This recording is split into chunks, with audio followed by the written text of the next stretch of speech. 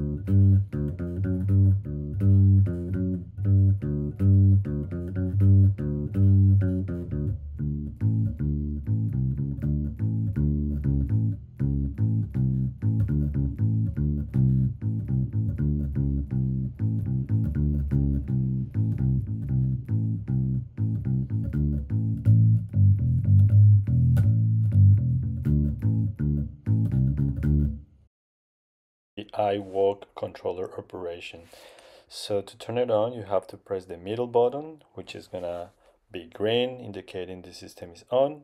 After that, you're gonna have a solid color, in this case orange, meaning 50% battery left.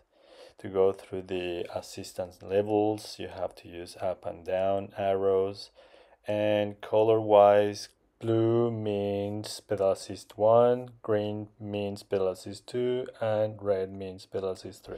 If you don't want to have any assistance, the controller is going to be solid white. And if you want to know the battery left, so white color means you're having more than 75%. Orange means between 50 and 25%, and if it goes flashing red, means you're gonna have 5% left.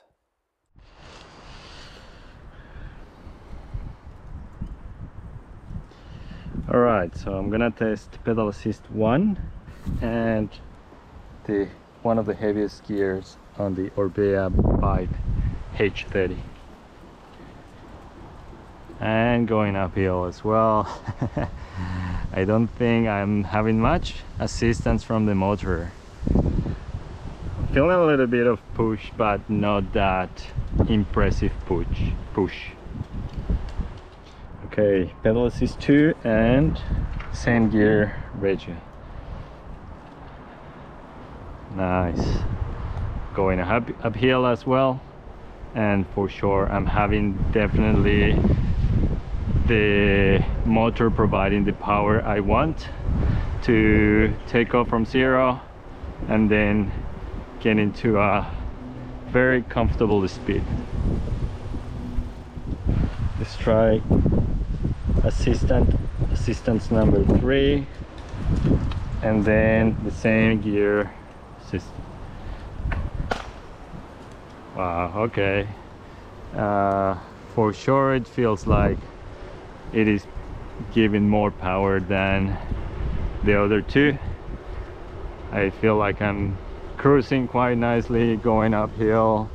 Not much work I have to do here, and I'm just like not breaking sweat, to be honest.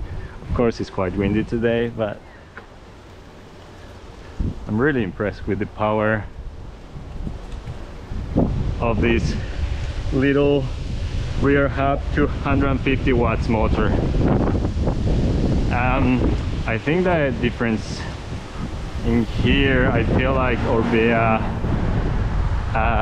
was trying to get the user to use the shift system and work alongside with the motor, which is an interesting approach because it's gonna be helping you to save battery power, providing a longer range, and yeah, not having to charge the battery every now and then. Okay, so I'm using right now pedal assist 3, and I want to experience the motor noise, which from my perspective is very quiet. If you're into these type of things with noisy motors.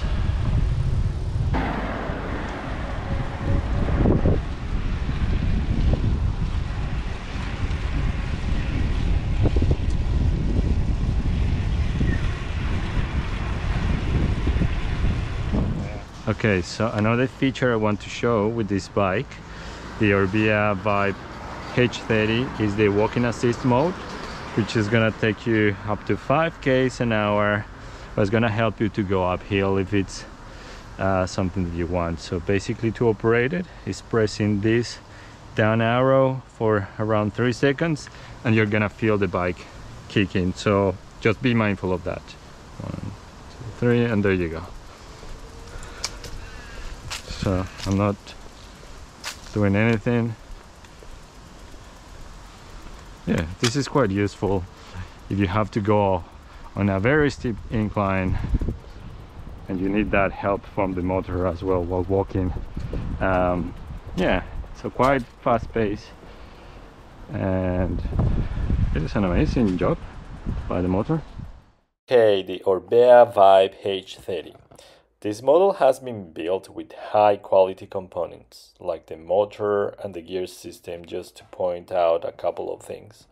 The design is really clean. I loved having lights embedded in the frame for sure, and super lightweight, which makes it great for commuting.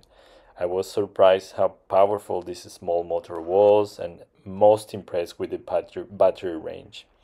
A couple of things that I was not fully convinced though was the iWOC LED light system. It was hard to read, especially the battery power. It was hard to see as well the color system in a bright day. I know this is something that the brand was correcting from previous models, but yet I think it can be better. To my opinion, the price tag is a little bit high if I compare it with other brands that offer extra features and comfort, but I think the price tag is worth it if I were hoping to have a lifetime frame warranty and good customer service. That's something important for me. Overall, I really liked it, so I definitely suggest visiting your nearest bike shop or going to the one I'm suggesting in my review for a test ride.